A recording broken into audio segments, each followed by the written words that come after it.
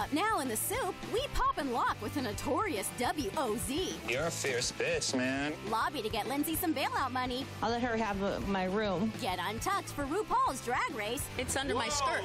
And watch American Idol butcher Motown. Your butt is so beautiful and smooth. Plus, the Kardashians get back at Joel. A deer takes down Matt Lauer. And the kick-ass clip of the week. Glam, pink, heart. Now, here's the host who watches it all for you, Joel McHale.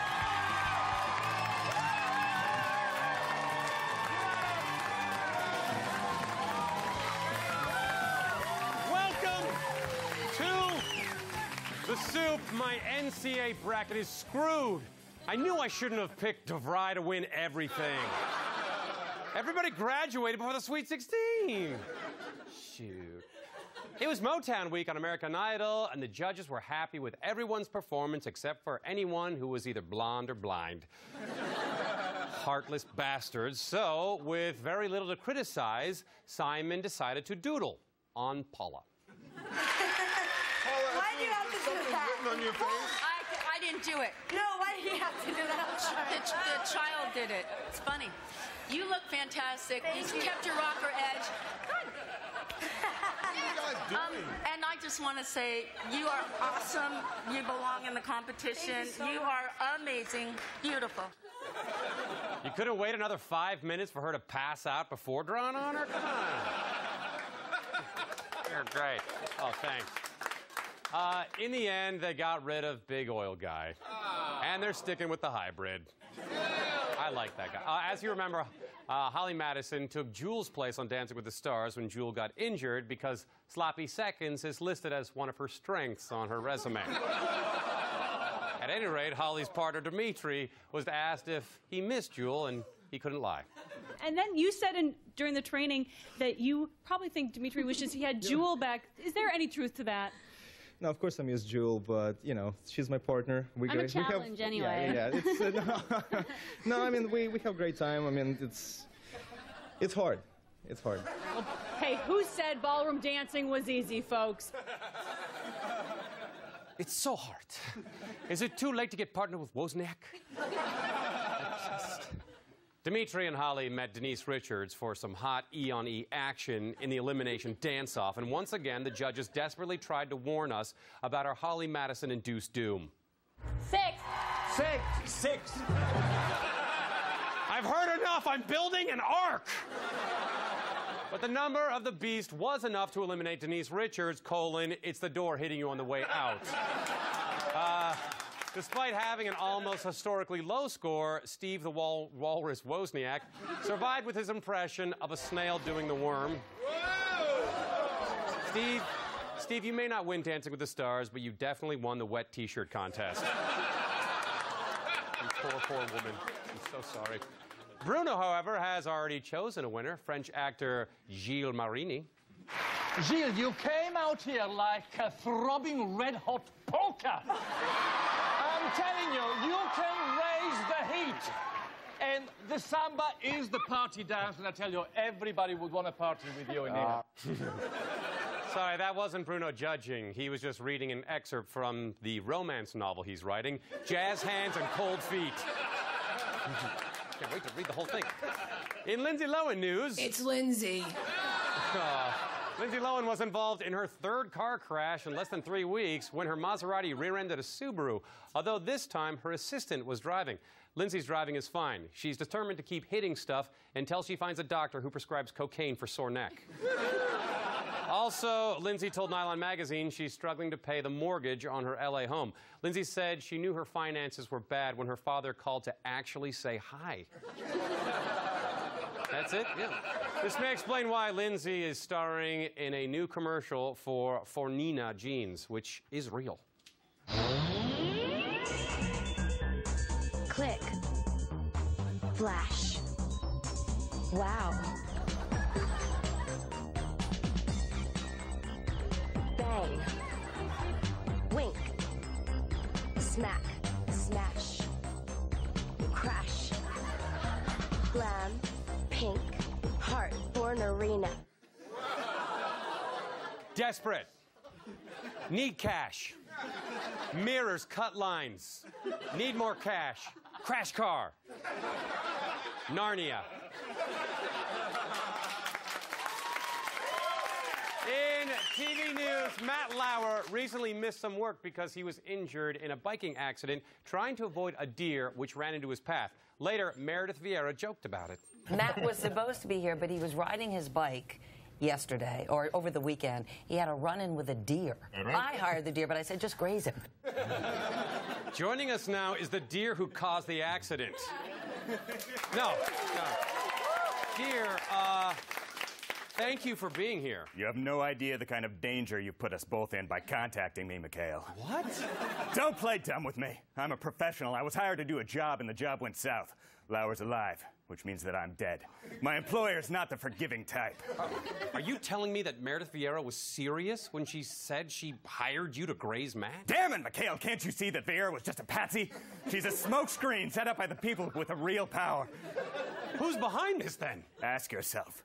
Who on the Today Show is unhinged enough to hire a deer, a totally benign woodland creature, to assassinate Matt Lauer? Oh, my Seacrest. Wait, what was that? Did you hear something? Hey, happy birthday from Smuckers.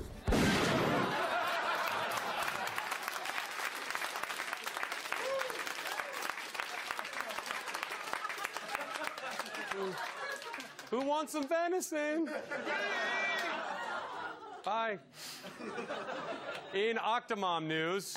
Just take the kids away already. Octomom has been calling 911 like it's her new BFF or something, and E.T. brings us the tapes of the latest non-emergency. A brand new 911 call. So I'd like to have somebody removed from the home that I'm at right now. Who is it? Gloria Allred. Hold on, ma'am. We're going to have an ambulance drive by with the siren going. She'll probably just take off after that.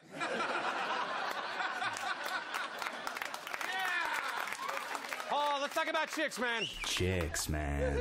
Lauren Conrad has put her clothing line on hold for the immediate future due to poor sales in the slumping economy.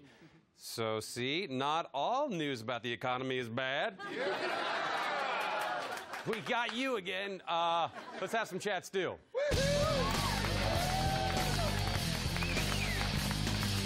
So meaty. While the Today Show has no shortage of savants, Al Roker can name all 31 flavors, this week they had on a bona fide genius, and he's only 6. Pranav's IQ is 176, so high only 1 in a million people have it, even topping that other genius, Albert Einstein. His estimated IQ was only 160. Do you know who Albert Einstein is? No.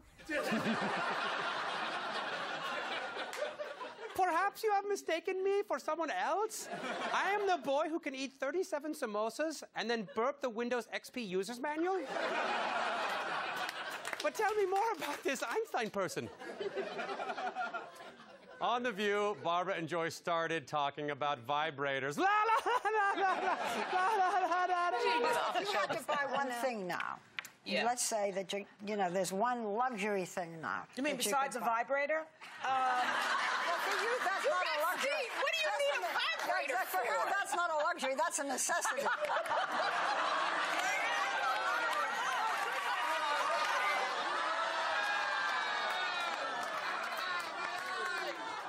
Barbara didn't use a vibrator. She just leaned against the comet that killed the dinosaurs.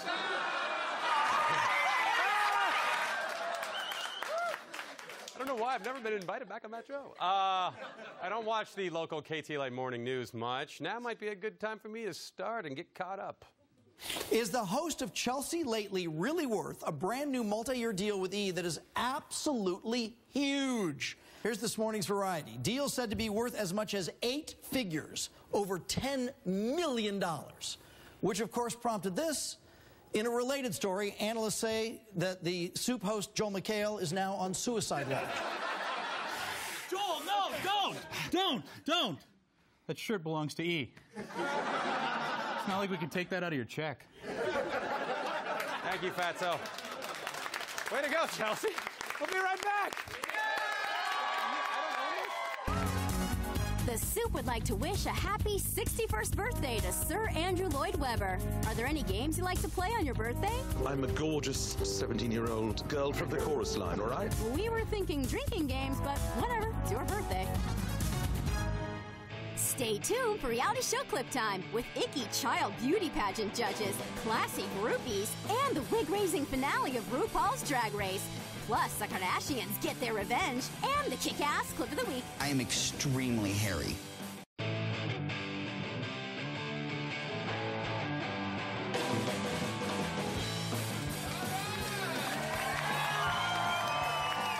Welcome back.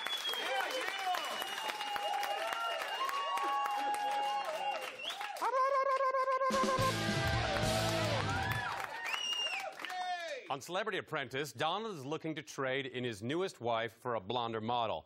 But fidelity is an important issue to him. I hired a cute boy to play my husband. He gave you a pretty hard kiss, though, this guy, didn't he? That's okay with me. I saw those lips lock, and you look like you were enjoying it too, Brandy. I was very into my thing, and I was doing my thing, Yeah, so I kissing didn't that see good-looking guy. He's dead. Because I was just focusing, Does and he I have didn't any really idea see who all you're the married fights. to, Brandy? What's When he that? stuck his tongue down your throat? No, he kissed me on the cheek. Oh, okay. But I did try. That's not what I saw. What I saw was a tongue down your throat that had very little class or luxury. You want to see a classy tongue? Nah, you see that? You get this down your throat, you'll think you'll have the finest caviar just sitting there lodged in your esophagus. Not that my tongue tastes like fish. Ivanka, does my tongue taste like fish? See? On America's Next Top Model, Benny Ninja instructed the girls on posing and then gave them some other directions that I only understood half of. I will be picking the winner based on how the crowd cheers on your poses, okay? It is time for hair and makeup. In my lingo, that means go get your hair did and your carta snatched. You know, my mother warned me that I could get my cardist snatched in New York. Or is it my snatch cardist? I don't know. That's why I carry mace. Bret Michaels has narrowed the penis cozies on Rock of Love bus down to the fungal 4. And while Taya and Beverly are off having intercourse with Bret, Mindy and Jamie try to figure out ways to entertain themselves. Taya and Beverly are gone on their date, and Mindy and I are just sitting here by ourselves. This is the final 4. This is really serious. I really have to do something to step it up, to say, hey, I'm here. Look at me. I have an idea. Let's get a camera and take slutty pictures of each other, but not slutty, like classy slutty. Okay, so let's take a picture of me licking Schaffenburger chocolate off your butt, and then you get between my boobs, and we'll pour a really nice Chateauneuf de Pop down them like a funnel. Wait, is that too classy? I don't want to turn Brett off. Moving from the effect to the cause, Little Miss Perfect takes an inside look at the controversial world of children's beauty pageants. I really don't know what all the fuss is about. I mean, this home seems like any other appallingly horrible, backwards place to grow up. Jordan, where is my eyeliner really? I did. Buster ate yours. This is mine. Well, why didn't somebody tell me last night when we was at Walmart that Buster ate my eyeliner? Why didn't someone tell me Buster ate my eyeliner? We had to have your stomach pumped for no reason at all. Well, I did find my keys. But when it's time to go on stage, these terrified little girls mean business. And after seeing these judges, I can understand why. The smiles, the sparkle, the whole thing, the poise, it's there. I think she's definitely a born beauty queen. There's something about her hair. She's not perfectly. And you're around the applause like a Let's hear it for all the contestants. I'm very bothered by her hair. We should rip it from her scalp and force her to eat it. Oh, then, of course, purge it. I mean, that's the only right thing to do. I really hate her hair. It's awful. Okay, everyone, try not to freak out, but America has a new drag superstar. That's right. RuPaul's Drag Race picked its winner this week, and in case you haven't been watching, it came down to African queen Bibi Sahara, Latin sensation Nina Flowers, and that evil bitch Rebecca Glasscock. Everybody hates her. Luckily, Bibi managed to secure victory with a little freestyle. Face, face, face, I get face, beauty face. You can take, it's okay. Watch my body go insane. If you ever feel the need that you want to be free, come right now and walk the beat. You're a fierce bitch, man. I'm scared of you. Fierceness is not the reason I'm scared. On the Drag Race reunion show, Rue, seen here as what he really is, a grasshopper, got into some details about cross-dressing that even cross-dressers probably don't want to think about. I am extremely hairy. I shave my body every which direction possible. Even your junkie trunk, because your butt is so beautiful and smooth, do you have to shave that? Yeah, actually, I shave my ass probably every other day. Wow. Well, thank you, ladies.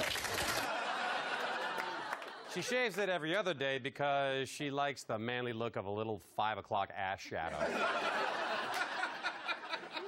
Even your junkie trunk? I've been asked that so many times. The finale of RuPaul's Drag Race, it keeps going, left a void in my testosterone level, so I started watching Female Forces. It's a show that offers a glimpse into the gritty life of the female police officers of Naper, Illinois, and it is intense. Sometimes on night shift, they'll partner us up, sticking us together. You know, we might come up with different solutions to the same problem. Besides, you know, 2 women in a car, you see us coming, look out. Yeah, right. Look at this clown. Go ahead. I think we should make a traffic stop. Oh, absolutely.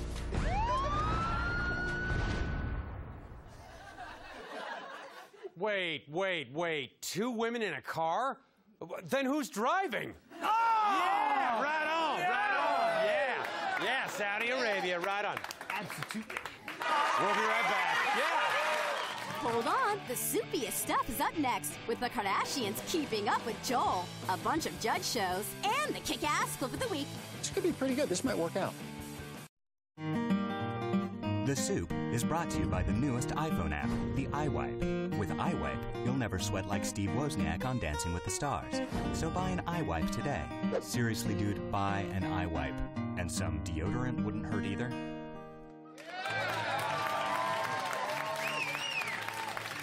Now time for our brand new court show segment, Gavel Bangin'.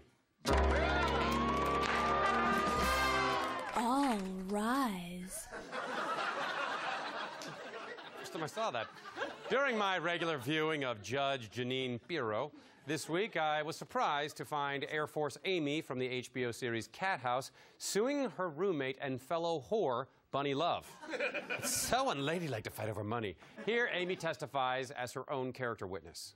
You know that I'm a very upstanding citizen. I don't lie, cheat, or steal. I just do a really good job. I'm a highly decorated veteran of the United States Air Force. I have an honorable discharge and a meritorious service medal, and I've worked as an anti-terrorism specialist and an air-based ground defense instructor. I have the highest academic award achievable, John Labateau Award in the military. So I have there's certain standards that I do apply within my job that I do now for the last 19 years working in the Nevada legal brothel industry. How does one go from the Air Force to the Bunny Ranch? Well, it's only like an hour away.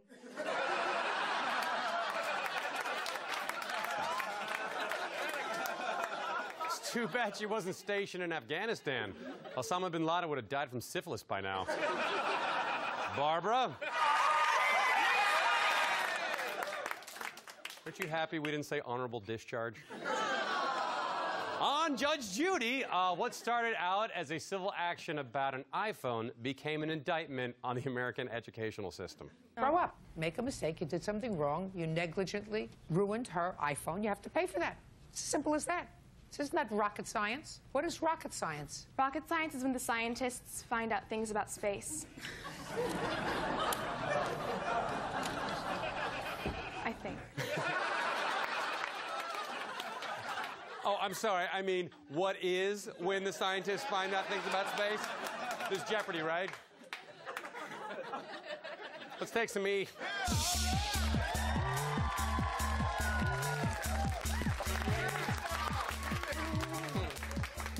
Keeping up with the Kardashians is all new this month, and there is turmoil in the Gypsy clan as Kim secures a deal for her own perfume and her sisters become jealous. And that's when the troubles begin. My sisters just really need to understand that I need to do this perfume on my own, and then it'll lead to a perfume with the three of us. Do you want us to ride on your coattails? No. Are the calls coming in for you to do a perfume? Gypsies!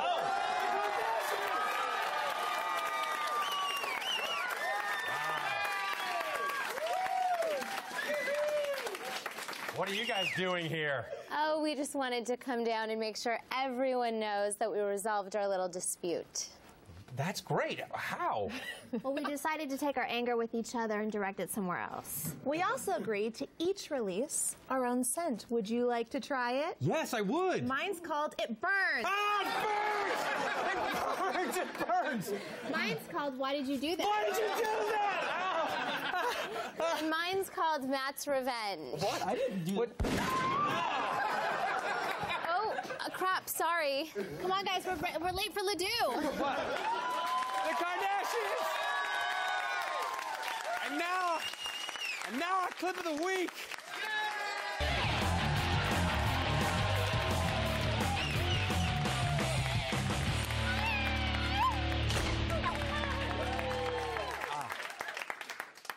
They were hot.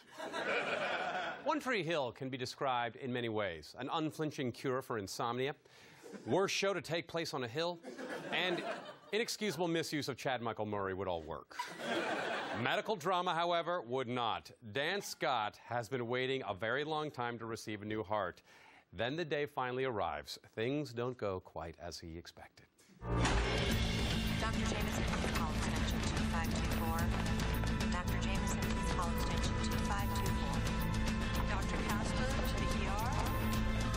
Dr. Casper to the ER.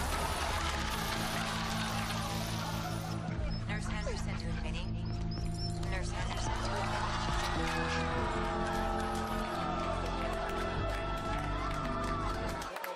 Don't panic! Don't panic! Don't panic! Look, if we just wait half an hour, we can get that heart back. Holy crap.